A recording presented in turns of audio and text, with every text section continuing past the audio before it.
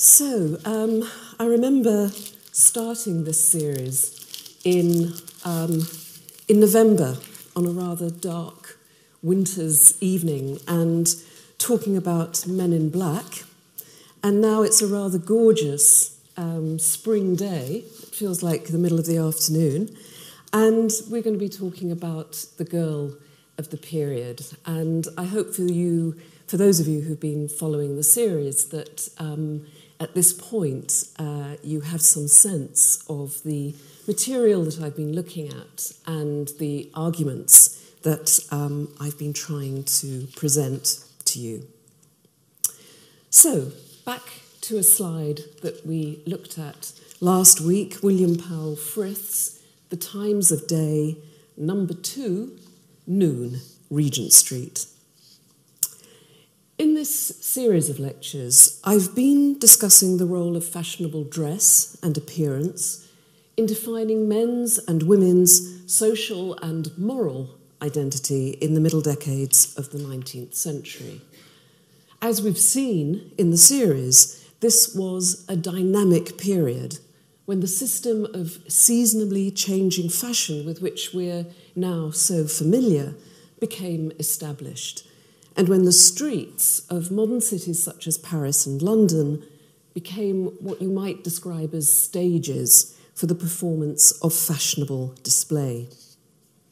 With the introduction of new forms of window display and wider pavements, major cities in this period were beginning to be the visual feasts that they are today, and men and women visited the city to look and also to be looked at. And I'll be thinking about that sort of self-conscious fashioning and display throughout this lecture. It was in this environment of visual ostentation and almost promiscuity that more traditional and conservative commentators claimed that there were indeed visible distinctions between the respectable and the non-respectable, that even though the crowds on the city streets seemed much more congested and heterogeneous, details of dress and appearance could be observed and read, and an individual's moral and social identity clearly determined by these outward signs. And this was something that I discussed in the last lecture. In the previous lecture, I looked at the woman in red, the dress and appearance of the fallen woman, and how, through the repetition of particular physical elements such as the showy or gaudy dress, short skirt length, kid boots or feathered bonnet, across a range of discourses including novels, medical texts and paintings, a stereotype was established of the sexually deviant woman that suggested that once a woman had fallen from virtue, she became visibly separate from respectable society and was trapped in an inescapable downward progress until she met a tragic and premature death. That's a really quick sketch of this sort of mythology of the life and death of the prostitute. And in the slide that you're looking at now, this is one of a series of contrasting images produced around 1850, As I Was and As I Am. And you can see As I Was is this stereotype of the streetwalker, the rather sort of plump ankles, the short kid boots, the wide skirt, the boldly contrasting outfit, walking into the Argyle rooms, which were very famous night dancing rooms in London. As I Am shows that she's on that downward progress. She's having to pawn those gorgeous clothes, and the idea that she might end up in a park just on the streets and as a lower level of prostitute just before she dies this awful death is really sort of encapsulated in this contrasting image. Ideologically, the importance of this myth of the dress and appearance of the prostitute was the way in which it functioned to differentiate the pure and the fallen, and through its claim that these differences were visible and permanent, and an outward expression of moral character. So this is a really important theme, the idea that the way you looked, and even your manners and deportment, were an expression of your moral character. There was an idea that sin would literally break out onto the surface of the sexually deviant woman's body. And yet, this system of visible distinction seemed to be constantly breaking down, faced with the social actualities of the streets in the mid-19th century city. Rather than prostitutes and fallen women being clearly distinguishable, there were endless cases of mistaken identity. And again, those of you who have seen the last lecture will know this wonderful print from around 1865, a scene in Regent Street where a respectable woman is simply waiting for an omnibus, but an overzealous clergyman comes up to her, offering her a Bible and trying to recruit her and take her away from her life of sin. And she says, "Bless me, sir, you're mistaken. I'm not a social evil. I'm only waiting for a bus." I also mentioned in that last lecture the numbers of wrongful arrests by policemen who simply mistook the identity of women who were walking home from work or simply around in the city, and because of that presence, they were arrested for soliciting. When these cases came to court, the judges said, you've made a mistake, and you've made that mistake because you've assumed things by their appearance. So police were simply unable to tell whether women were prostitutes and soliciting clients, or if they were simply modern women adopting new kinds of style and behaviour. So this system of visible distinction was under attack because modern women were present on the streets of the city in ways that transgressed traditional moral standards and expectations. They didn't act in or look the same that girls had done in the past. Fashionable femininity threw a spanner in the works of conservative discourses of gender and morality. These were women who followed the latest fashions and flaunted their looks and clothes. They weren't modest, they weren't retiring, but they were bold and flaunting. Modern, young, and advanced, these were women who had been created in part by the fashion system and in part by the streets of the great capitals. In the second half of the 19th century, Paris had produced a new kind of citizen consumer, the Parisienne, a chic, modern consumer of the latest fashions, a woman who had honed her expertise in accessorizing and who had turned women's dress into a religion.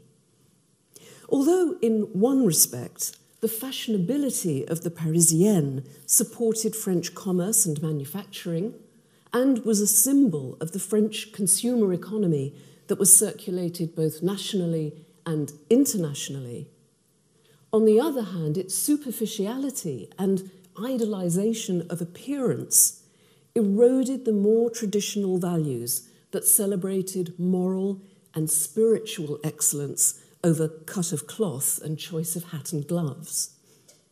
It was a world in which appearances were no longer necessarily indices of respectability, and in which mistakes could and would be made. So this is a comic cartoon from Le Monde Comique, published in about 1875 to 6. A woman of the world and a cocotte. Bah, which one is the cocotte? And of course, it's parodying precisely that contrasting as I was and as I am before and after image, because here, the woman of the world and the cocotte are simply mirror images of each other. And in a sense, The viewer, the reader of this image, is the voice of the caption. We don't know. Bah, which one is the cocotte? And here in a little sort of comic strip, a man who follows women from La Vie Amusante of the same period, 1878 to 9. In this little comic strip, a man takes a fancy to a woman in the street. He doesn't know her. He's got about 10 francs on him to pay for her. But he begins to be uncertain about whether she's sexually available or respectable. So you can see in the second image in the centre, the Dickens, she has the air of being an honest woman. That's charming, but annoying.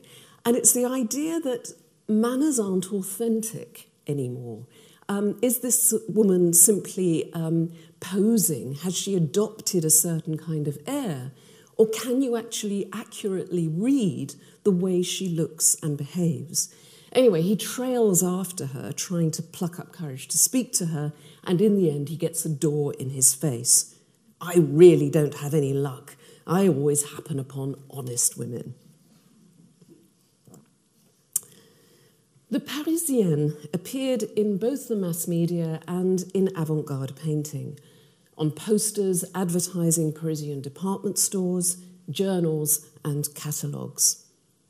As art historian Ruth Iskin observes in her book Modern Women and Parisian Consumer Culture in Impressionist Painting, one department store actually called itself La Parisienne. And this is Jules Chéret's poster for the store, which shows the way in which this figure of the fashionable Parisienne, and I quote Iskin, with her regalia of up-to-date fashion and accessories, was used to attract female customers. So it was circulating enough for it to be kind of cited and then used as a way to attract female customers. As Iskin comments, and I quote, the message was that by buying the constituent items, composing them, and thus emulating the image, any department store customer could become a chic Parisienne. And I think you can probably see that at this point in consumer culture and marketing, we're beginning to see a world that is recognisably the world that we also are familiar with. So the Parisienne was a figure of highly conflicting associations. On the one hand, she was an icon of the modern French consumer economy and of the link between France and haute couture that was being marketed as a global brand. On the other hand, she was so wrapped up in her endless search for the latest ensemble and matching accessories that she had lost her moral compass and was no better than, and could not be distinguished from, a high-class prostitute. We'll see a similar set of ideas emerging in the context of British discourses on fashionable femininity. This is Renoir's The Parisienne, 1874. In 1874 to 5, both Renoir and Manet painted full-length versions of the modern Parisienne. Both images are painted like fashion plates. With no figurative background, all the visual attention is drawn to the women in their fancy day dresses, with their incredibly moulded silhouette, cinched waists, and high-buttoned collars. So these are really figures of modernity through femininity and fashionability. And you can see that in both of these pictures, in this Renoir and in the Manet, the gaze is quite direct towards the viewer, out. These are not women who look down. These are not women who look away. They're women who engage with the public. This is Manet's Parisienne of 1875. As the wonderful catalogue to the 2013 exhibition Impressionism, Fashion and Modernity points out, interest in women's dress was at its height in the second half of the 1870s, with writers such as Baudelaire and Mallarmé describing fashion as a symbol of the fleeting modernity that characterized the contemporary city. The chic women portrayed by Manet and Renoir might be members of the grande bourgeoisie or women of the world. They might be wives or courtesans. The point is that whatever their identity, regardless of their social status, all modern women seem to prize elegance and the art of dressing above all else. In the 1880s, James Tissot executed a series of 15 paintings on the themes of femmes à Paris, which can be seen almost as the apotheosis of fashionable French femininity in this period. Tissot had left Paris and moved to London in 1871 during the Franco-Prussian War, where he established his reputation as a painter of scenes of fashionable life and high society, and where he stayed until 1885, when he returned to Paris and planned his major one-man show. Tissot's Femmes à Paris is a sort of taxonomy of contemporary fashionable femininity, a selection of female types in a range of modern settings that define what it is to be a late 19th century woman in Paris. The women in these images are always impeccably dressed and aware of themselves as objects to be looked at. I mentioned this theme at the beginning of the lecture. In this image, l'ambitieuse, the political lady, you can interpret that whatever way you like, Tissot skillfully depicts the different textiles, the accessories, and it's almost a painting that's about surface texture, all of these luxurious surfaces worn by the woman. The tiers of stiff pleated flounces contrasting with the soft feather fan. She enters the room on the arm of an elderly man and turns towards the viewer of the painting, acknowledging the attention that she's aroused both among the figures around her and, of course, the viewers of the painting. So this kind of really sort of fraught, almost electric atmosphere as this woman enters the room, and the gossip, men sort of about to whisper behind their hands. Very, very rude. The way in which fashion is used by the Femmes à Paris is the subject of other paintings in Tissot's series, such as this one, La Mondaine, the woman of fashion, the woman of the world. Here, again, an extremely fashionable young woman is accompanied by a much older gentleman. Lace, fur, velvet, and exquisite detail. I mean, look at the pattern on the carpet, contrasting with the geometric black and white squares of the marble floor. It's all about surface and decoration. This exquisite detail is part of the woman of fashion's sort of armoury, her weaponry, which she deploys to get ahead in the world. And it's no surprise that she shares a sort of satisfied half smile with the viewer, who again she turns to and addresses. Tissot evokes a world of social display in which men and women dress to attract interest and are aware of being looked at. They've gone wherever they're going to be on display. Although in this painting, the sporting ladies are located in a fashionable circus. Circuses were very, very fashionable in Paris in the 1880s. The audience seems more interested in looking at each other than at the acrobatic performers.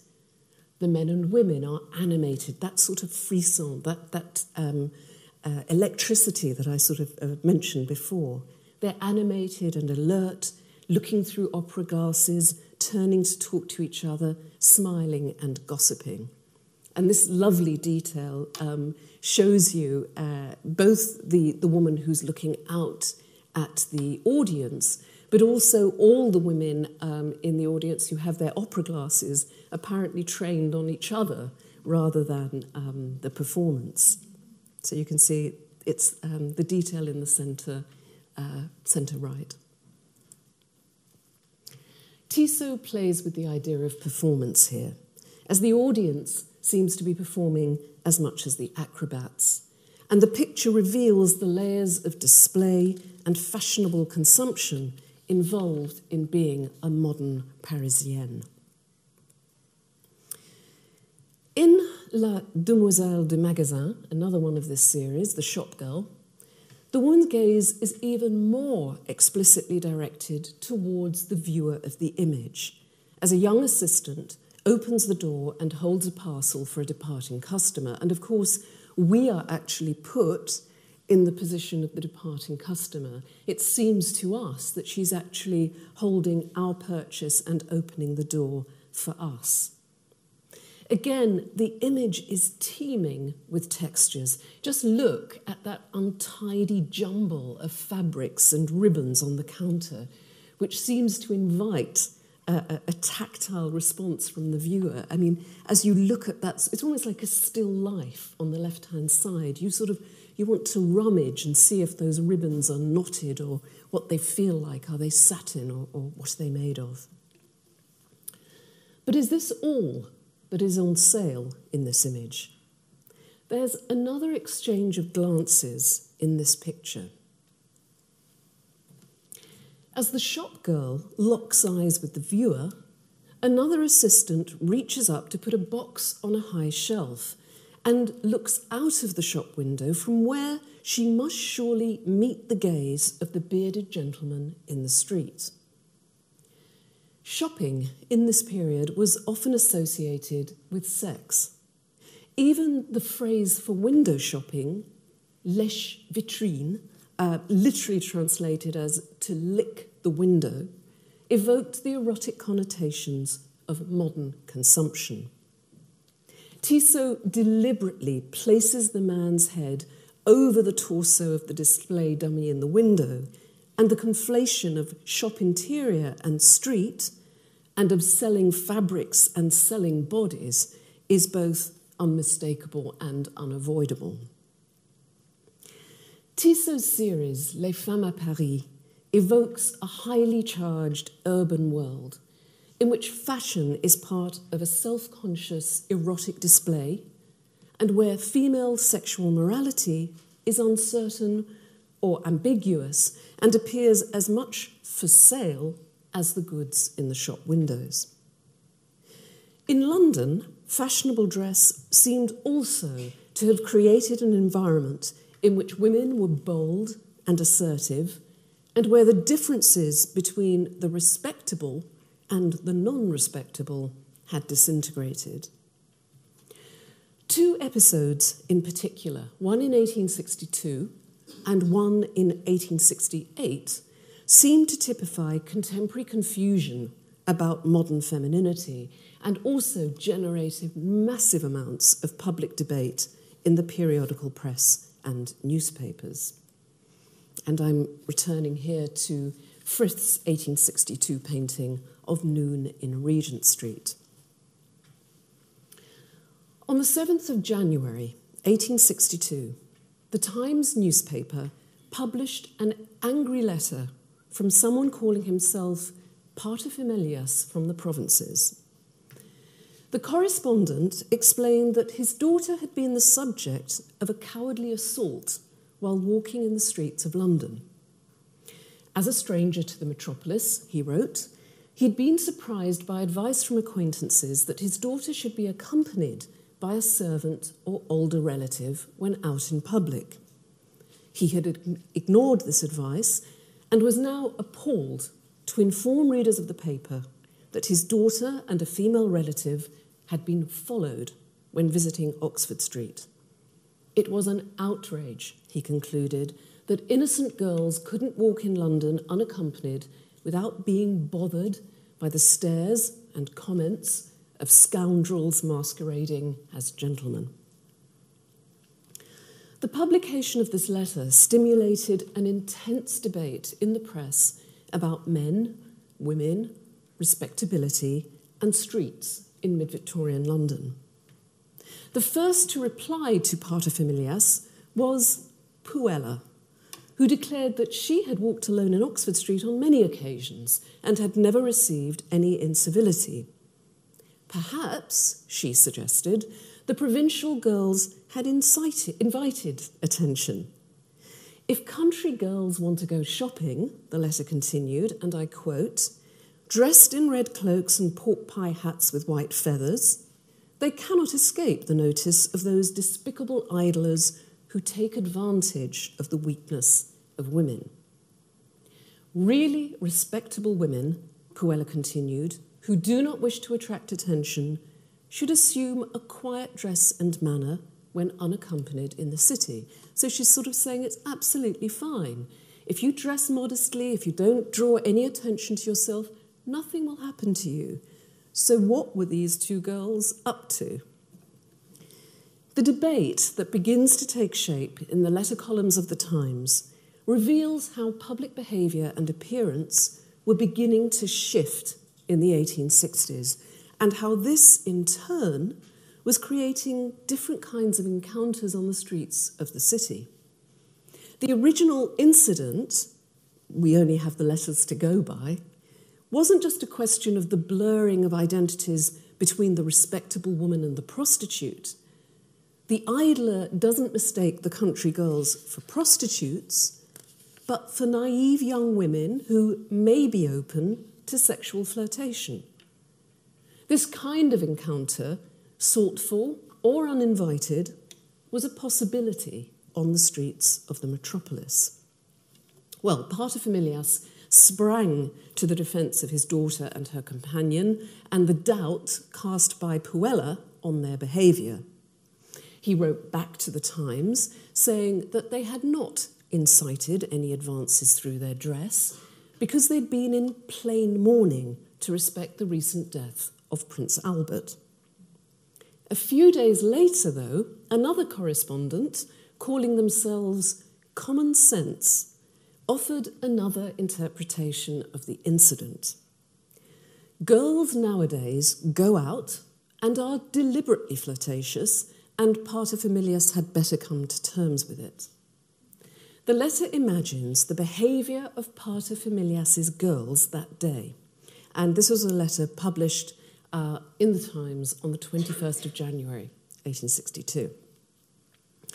Fathers cannot believe, it suggests, that Blanche ever looked kindly at a strange joli garçon who appeared struck with her appearance, or that Isabel ever designedly showed rather more than her very neat ankle to a young officer crossing the street. It never occurs to them that bonnets of the kiss-me-quick kind, loud stockings, exaggerated tournure, that sort of bustles, capes and crinolines, vagrant ringlets straying over the shoulder, better known as follow-me lads, and such like decoys are all unmistakably intended to attract the notice and attention of the male sex. Blanche and Isabel, they've made up those names, take a good deal of notice of the young men in a quiet way when they walk out alone, and are not at all displeased of being taken notice of themselves. Many little harmless and interesting adventures may occur to the dear girls during their morning walks, of which they say nothing at all when they return home. The problem is, then, that respectable girls aren't staying put. They walk unaccompanied in the West End of London, and this can provide sought-after opportunities for sexualised encounters, so kind of flirty encounters with strangers.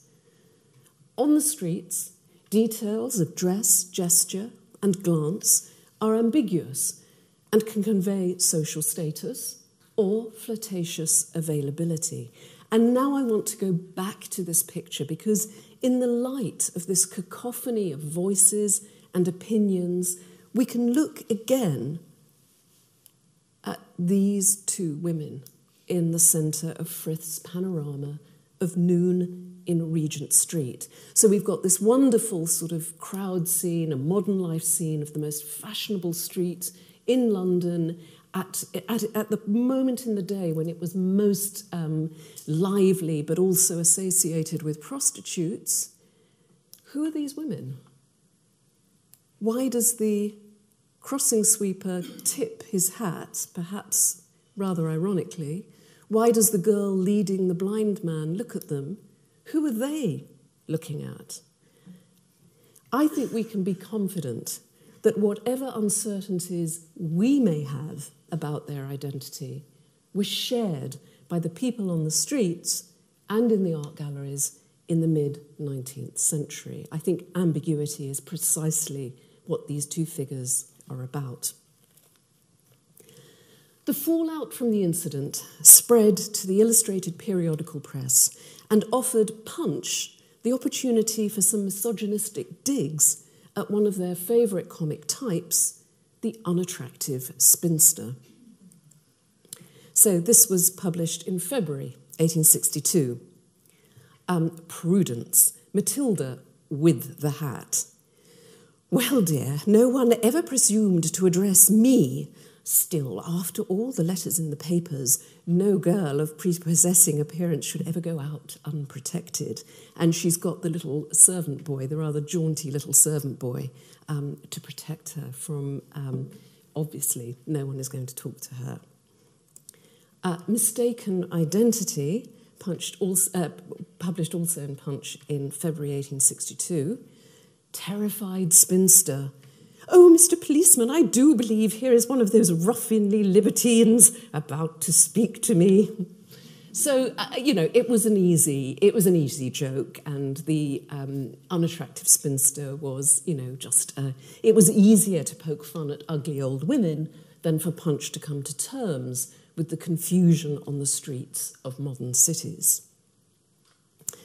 There's one last element in this discourse on streets, sexuality and sight that introduces a woman who is also to play a central part in the later debate of 1868.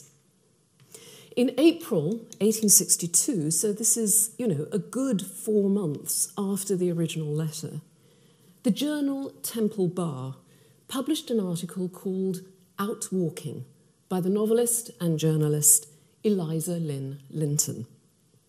The piece suggests that if a woman behaves and dresses properly, if she doesn't linger in front of shop windows, if she walks with purpose, doesn't attract attention, and ignores passing men, then she is perfectly safe and at home in the city. So, you have to keep moving. If you stop and start looking in shop windows, you become subject to this world of temptation and seduction. So you have to dress modestly, keep moving, and don't look around you. Any sign that women are enjoying the city, that they are participating in its visual culture and ocular freedom, can be taken as a sign of their lack of modesty. London in the 1860s was a dynamic and changing society. The only way for conservative models of femininity to be maintained within this environment was to prove them resistant to the seductions of the city's visual temptations, to place women in the city but not of the city, on the streets but withdrawn from their specular and erotic exchange. This is Linton's conclusion in Out Walking. The truly modest woman is, and I quote, unobtrusive, gentle, womanly. She is just the person to slip through a crowd unobserved, like one of those soft grey moths in the evening, which come and go upon their way, unseen by men and undevoured by birds. Now, Linton's advice might be easier to swallow had she not, in her own life, challenged conservative models of Victorian femininity. In 1845, at the age of 23, she left her home in Cumberland to go to live alone in London in order to study at the British Museum and to become a writer. Linton took rooms in a private boarding house near the museum and made regular journeys through the metropolis to visit family friends, and she became a journalist and mixed in a really radical intellectual circle. She was an advanced woman in advanced circles. In 1858, she married William James Linton, who was a wood engraver and bohemian. She was the main wage earner in the family, and when the marriage finally disintegrated and William and the family migrated to America, Linton focused on her writing and her career really took off. In 1868, the Saturday Review published her articles on the girl of the period, and her professional reputation was established. Throughout her life and her career, Linton drew an energy from the city. In her autobiographical novel, she wrote, "In London you live, in the country you breathe." And yet, in a follow-up essay to the girl of the period, she berated, and I quote, "modern maidens for shamelessly beating the pavements of the city." Now, to describe Linton's views as hypocritical or contradictory, I think is to read her position and the environment, the context, too crudely. At no point in her journalism did she deny lone women the right to be pedestrians in the city, but she imposed very exacting limits. What she denied women was the very pleasure and enjoyment that she so clearly derived herself from walking in the city. So, here we have a visualization of the girl of the period, a music sheet cover from around 1868 to 9. And what I want you to look at are the details of this dress, this very elaborate sort of trimmings and bustle, the little feet, the preposterous hairstyle, and with this great long plait with the little ribbon at the end. The hat, the idea of wildlife on your hat was something that was often associated with the dress preferences of the girl of the period, and also the cigarette. The rather little cheeky glance is also something that becomes very much part of the dress of the girl of the period. The Girl of the Period was published in the Saturday Review on the 14th of March, 1868. It wasn't the first time that the paper had addressed what had become known as the woman question, but this was the most lancing attack thus far on the manners and morals of modern girls. The article was published anonymously but didn't hold its punches. Its title referred to the fashionable, fast young women of the respectable middle classes who were neglecting their domestic duties and copying the dress and manners of the demi-monde. They no longer cared about male respect, but preferred bold talk and flirtation. And I think you've all been given a single sheet which has some quotes from the article. I'll read them out in case you can't see in this light, but some of you may be able to follow them. This is how it begins. Time was when the phrase "a fair young English girl" meant the ideal of womanhood. We prided ourselves as a nation on our women. We thought we had the pick of creation in this fair young English girl of ours and envied no other men their own. We admired the languid grace and subtle fire of the South. The docility and childlike affectionateness of the East seemed to us sweet and simple and restful. The vivacious sparkle of the trim and sprightly Parisienne was a pleasant little excitement when we met with it in its own domain. But our allegiance never wandered from our brown-haired girls at home, and our hearts were less vagrant than our fancies. This was in the old time, when English girls were content to be what God and nature had made them. The author, Eliza Lynn Linton, described in detail the appearance and style of this new type of woman. She dyed her hair and wore cosmetics. Her clothes were vulgar and extravagant, with calf-length skirts and outrageous bonnets. And this is the second paragraph for those of you who are following the text. The girl of the period is a creature who dyes her hair and paints her face as the first articles of her personal religion. A creature whose sole idea of life is fun, whose sole aim is unbounded luxury, and whose dress is the chief object of such thought and intellect as she possesses. Her main endeavour is to outvie her neighbours in the extravagance of fashion. So you get words like fun, luxury, extravagance. These are the principles, the guiding principles of modern girls. The problem, though, wasn't simply a question of poor taste in clothes. And this goes back to the point, again, that I made at the beginning, which is about the relationship between dress and morality. As the article spelt out, she cannot be made to see that modesty of appearance and virtue ought to be inseparable, and that no good girl can afford to appear bad under the penalty of receiving the contempt awarded to the bad.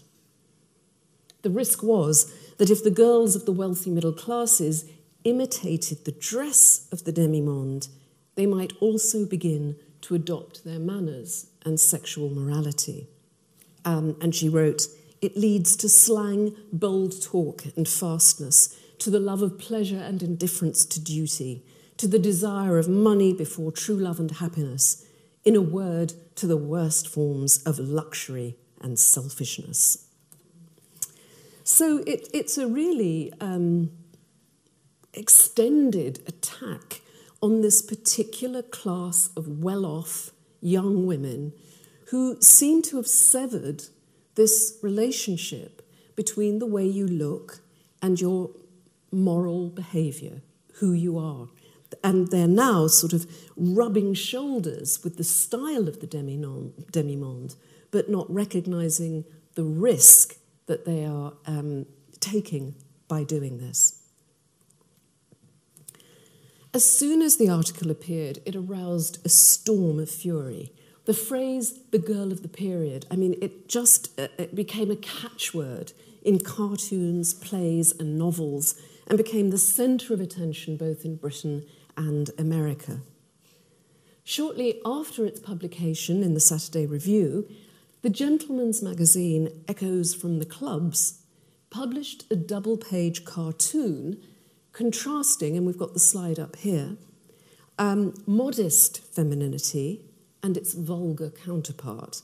So on the one hand, on the left, you can see an extremely demure young mother playing with her children in sight of her husband, and she's, of course, also in the home, so she's not out in this kind of much more risky environment of the streets. And then in the other image, a boldly dressed, this rather sort of, again, extravagance. It's about luxury, accessories, extravagance, fun. This boldly dressed and made-up woman who's escorted, and I think we can go back to Men in Black, the subject of the first lecture, this lascivious swell with monocle and monster sideburns. And of course she's in the street with a little advert for the Saturday Review, Girls of the Period, and just under that, a poster advertising performances of La Traviata, just in case you haven't read her identity properly. A later collection of cartoons from this publication included this full-page Sisters of Circe, in which three modern girls at the centre are named in an accompanying poem, the three disgraces.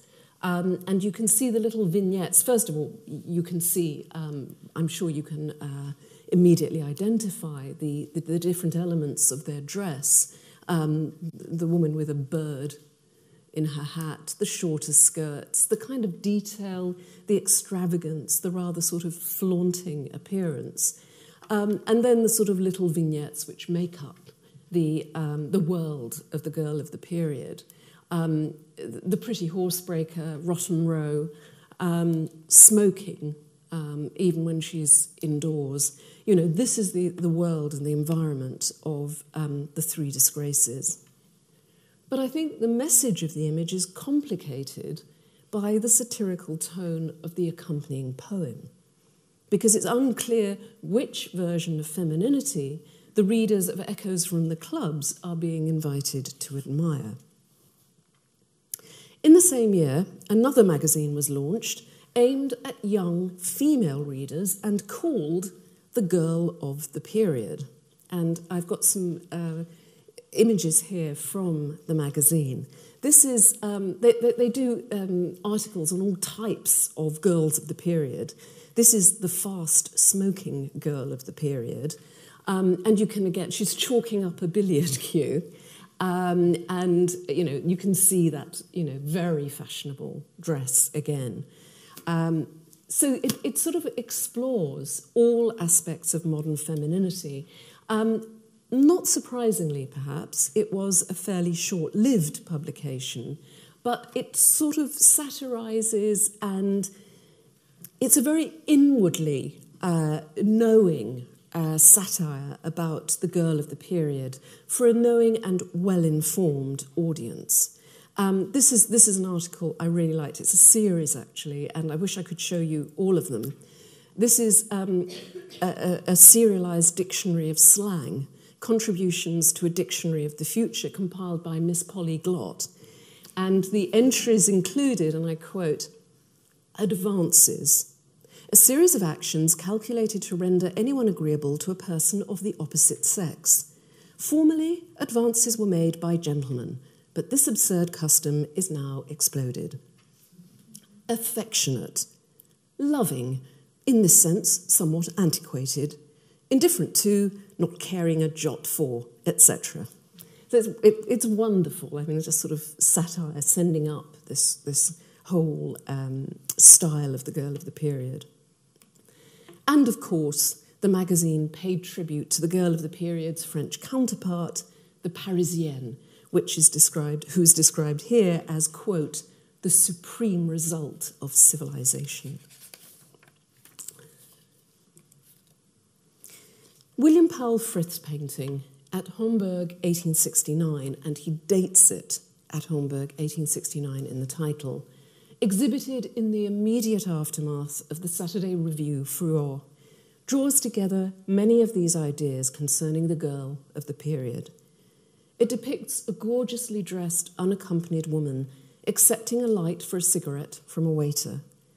The shock of the painting is that she is probably not a fallen woman, but that she is a respectable woman who is resisting the narrow constraints of domestic femininity. In this respect, Frith's canvas is truly a painting of modern life. Respectability is shown to be merely a play of style. Manners and morals have become detached from each other, as the critic of one of Tissot's canvases helplessly observed, not a lady in a score of female figures. What was the debate about the girl of the period really about? What was really at stake in these endless accounts of the changing styles of contemporary femininity? It's perhaps no coincidence that the debate took place in the same years as John Stuart Mill's The Subjection of Women was published. Mill argued for equality between the sexes in all respects. The 1867 Reform Act had extended the franchise to all male householders, but women were still excluded. Mill argued that women had an equal right to the vote and stated, and I quote, "The legal subordination of one sex to another is wrong in itself and now one of the chief hindrances to human improvement. It ought to be replaced by a system of perfect equality, admitting no power and privilege on the one side, nor disability on the other." Now, we may now mistakenly regard the women's movement as a 20th century campaign. But the struggle for women's rights was particularly active from the end of the 18th century and throughout the 19th century. Although women continued to be denied the vote, in the second half of the 19th century there was a gradual removal of gender inequalities and improved access to education. Millicent Garrett Fawcett became the co-founder in 1871 of Newnham College, Cambridge, and her sister, Elizabeth Garrett Anderson, became the first female member of the British Medical Association in 1873. In this context of the increasing presence of powerful women in the public sphere, the girl of the period became a counterfigure of weak, superficial femininity, incapable of equality, and without the discernment or the intelligence to vote. It was a type that could be mobilized with equal force, both by those who opposed female equality and those who supported it and condemned the way that young women had been seduced by fashion. We've become accustomed to seeing the Victorians as the quaint and occasionally comic counterpart to 20th and 21st century modernity. The case of the girl of the period demonstrates that the 19th century was more complex than we've hitherto allowed it to be, and bears stronger connections to our own time than we've perhaps previously acknowledged. Do we not continue to see dress and appearance as signs of moral worth, a habit which is borne out every day on the streets of our cities and towns? We might therefore bear in mind the lesson of the girl of the period. Appearances are deceptive, and people aren't always what they seem. In this series of lectures, I've tried to explore the ways in which fashionable dress was regarded as a symbol of the fleeting and transitory nature of modern life, and a system for defining social and moral identities. On the streets of the new cities, strangers came into contact with each other, and everyone could be said to be on show.